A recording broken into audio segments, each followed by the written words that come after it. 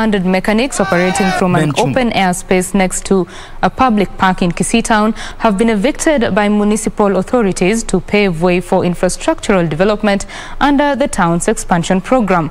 The mechanics are now demanding to be given an alternative site, saying they have pending debts and bills to settle.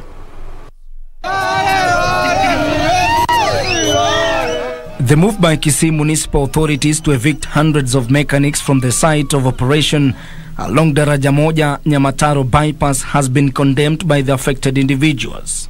Tukaona tractor imeshukishwa huko, baadaye tukafikiria imekuja kuoshwa, kumbe wamekuja kututoa mahali penye tunajitegemea.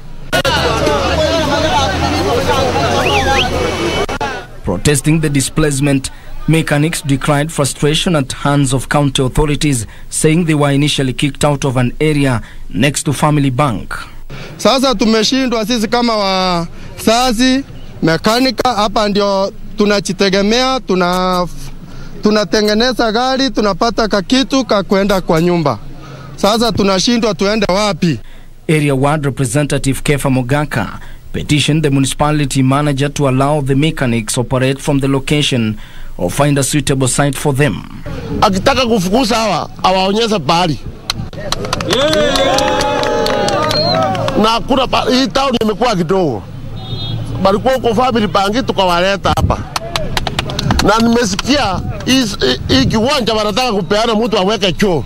Ben Chumba, Lunchtime News.